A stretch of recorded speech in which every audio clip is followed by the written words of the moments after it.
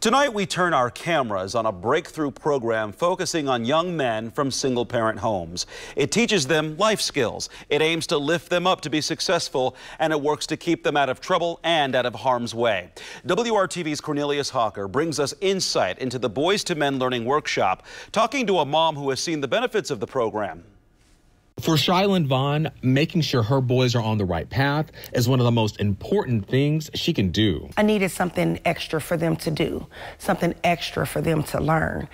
Being a single mom, I'm trying to show them as much as I can, but I don't have everything. That's why she signed them up for the Boys to Men Learning Workshop series. It gives you not only something for your children to do, but it also gives you like a mental ease, knowing I know where my son is right now. I know what my son is doing right now. The month-long weekend program takes young men from single-parent homes and teaches them life skills. Electrical and plumbing and shaving. You know, you don't know how important shaving is until you have to do it. So it's something that I don't shave.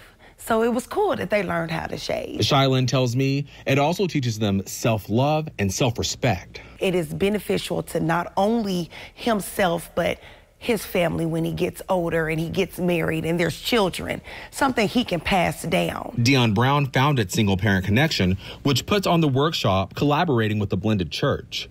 As a single mom herself, Dion knows the struggle and wants to help other parents who are going through the same thing. Young black men and young men just in general are able to get the life skills and the things that they need to help them transition in life and to be productive members of society and hopefully not fall into those traps that a lot of underserved communities, young men from underserved communities fall into. If there are single moms who are looking or deciding to put their sons in some type of program, I do recommend this program. Cornelius Hocker, WRTV. Well, a second Boys to Men workshop will be held in August, and you can learn much more about signing up in this story at WRTV.com and on the WRTV app.